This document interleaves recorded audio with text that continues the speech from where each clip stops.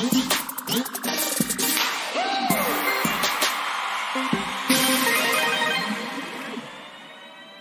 there, my HQTs, and happy hump day evening.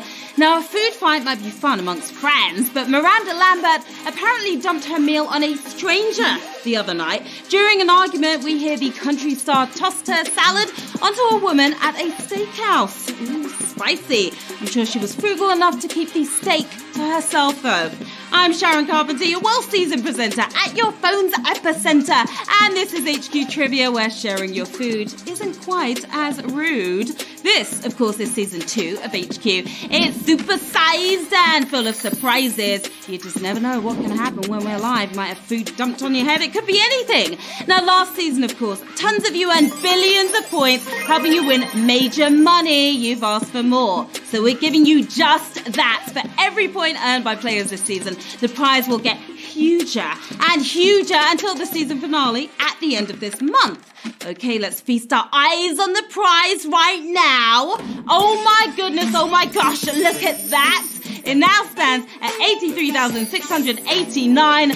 That is a lot of cash right there, and who knows just how high it will go. It's already pretty whopping. Now, you win points by answering questions correctly and sharing to social from the HQ app. Points help you reach levels. Leveling up gives you free passes. A free pass keeps you in the game even when you get a question wrong. The higher your level, the more free passes you have. You want to make it all the way to level 10 if you can. You certainly do, because if you hit level 10, that means you'd only have to answer a few questions correctly to win HQ for the rest of this season. And strap in, please, because this season we're giving out way more cash than we did the last time around. A lot of money. Now, tonight you are playing for $5,000 and a whole lot of points to help you boost your status in the game and level up even faster. That's right. Now, don't forget, extra lives can also keep you in the game. You can buy one right now if you see it on your screen. That's how you stay in the game if you get a question wrong.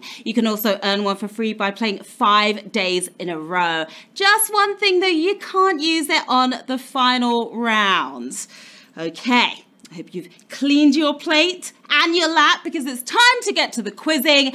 Here we go, players. Let's do it. It's Q1. Which of these shapes has corners? Oval, square, sphere.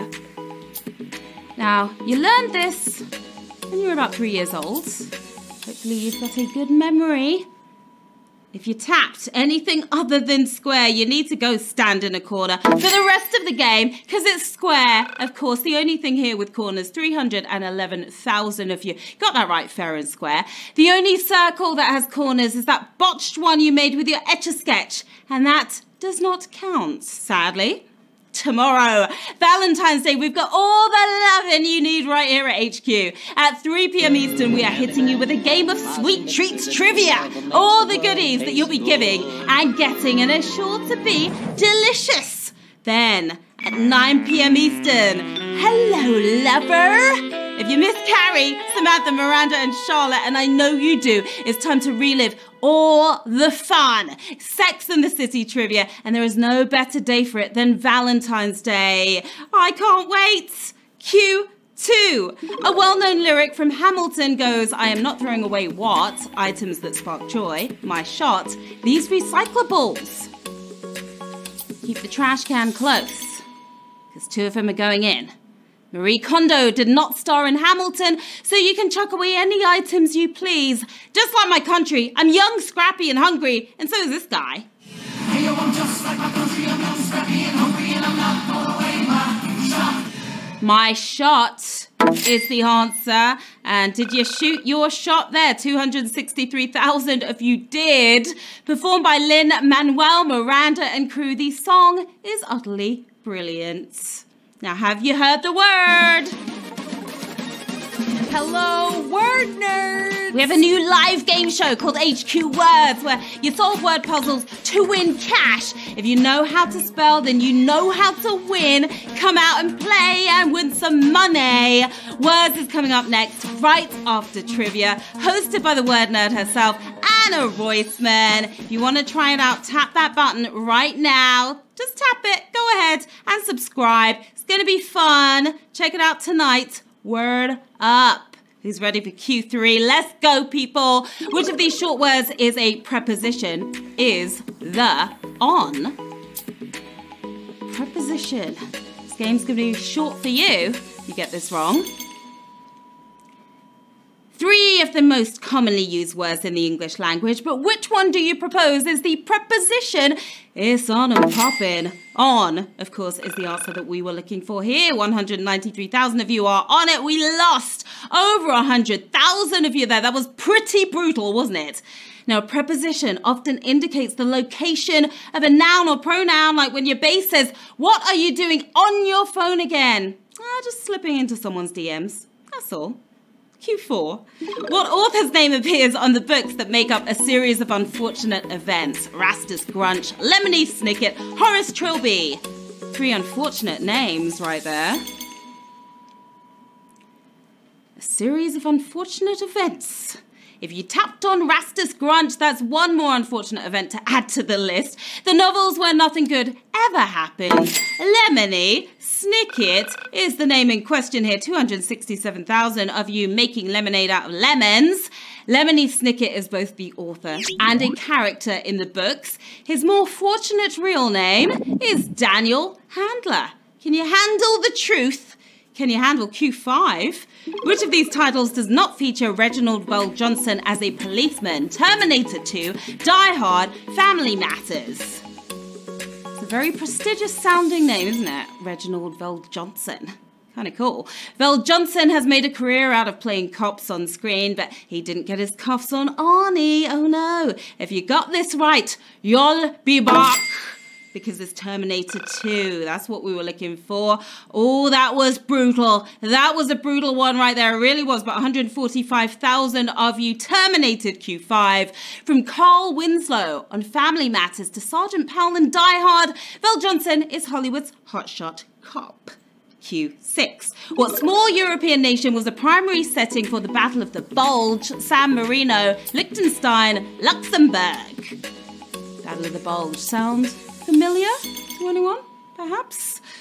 No, we're not talking about the battle with our bulging tummies. That takes place in the gym. This World War II battle went down in Luxembourg. That's where 194,000 of you bulging through to the next round.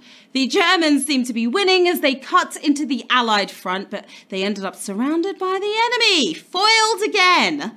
Q7, halfway. Animals capable of brachiation tend to live where? Desert, ocean, jungle. Brachiation, what could that possibly be? If you went for ocean, you're up the creek without a paddle, I'm afraid. Hopefully the word brachiation didn't break you here. Jungle, that's where it takes place. And that was a savage question. Terribly savage here at the halfway mark. 160,000 of you are gone. That was so painful to watch, but 57,000 of you made it through. That savage. You were broken there. Now, brachiation is a cheap way to travel by swinging from branch to branch like this guy. A bit hard to do in the ocean or desert though, isn't it? That was rough. Q8. Which game was not invented in Massachusetts? Wiffle ball, basketball, volleyball. The ball is in your court, players. The ball is in your court. MA has spawned some of the best sports ever, but which one was invented in Connecticut? The backyard version of baseball, wiffle ball, which I'd never heard of before, but now I know wiffle ball is the answer, and that was a toughie as well. We lost half of you there, but 38,925 of you are balling. Now, played with a light plastic ball and bat, wiffle ball was once declared unsafe for kids by New York State, but no one took them seriously, and it was game on. Q9. Croatia's flag minus the coat of arms most closely resembles which country's flag? Russia, France, Netherlands. Don't start flagging already. You're almost there. But Q9 already. Red, white and blue has been done in every style and design you can think of, and all these countries are prime examples. Croatia's flag without the frills. It's the Netherlands. Never say never, but you said it anyway. 31,000 of you did. Delete Croatia's checkered shield and you'll be flying the flag of the Netherlands. And there's your proof right there. Q10. 10. Let's do it. What's the only non-metallic element that is liquid at room temperature? Bromine, fluorine, iodine. This one's going out to the chemists out there. I know you've got it. Iodine is a solid answer. It's wrong, but it's a solid. The only non-metal element that's runny in the room is bromine. You know what I mean? 26,000 of you know what I mean. Bromine is a volatile liquid and toxic to the human body, so warning, don't drink it ever. Now remember, HQ Words is coming up next, right after HQ Trivia, so keep your phones close, HQTs. You do not want to miss it. The penultimate round is Q11. What is the English translation of the cooking method where a plastic pouch of food cooks in medium hot water in the spa, under vacuum, living sauce? You're going to be in medium hot water yourself if you get this wrong. If you went for in the spa, you just got sauteed, I'm afraid. Another name for sous vide is under vacuum. I know it's kind of a weird term, but it's true. 22,000 of you cleaning up. Under vacuum is a temperature control process that never reaches boiling point. But we're turning up the heat, all right, because we're steaming into the final round with 22,000 players still left in the game right now. Another 790 using their extra lives to get back in. There's a lot of you still left. $5,000 in the bag. Go get the cash. It's Q12. Which company once made an unsuccessful video game console aimed specifically at girls? Microsoft, Apple, Casio. This one's for the ladies. The ladies didn't want it. The intentions were great, but the product kind of sucked. Aimed at female gamers, they slapped on some hearts and made it purple. Girls weren't convinced, and the console disappeared into obscurity. Now viewed as a prized possession, it's the Casio Loopy for the win. We've got 5,978 winners. You smashed it.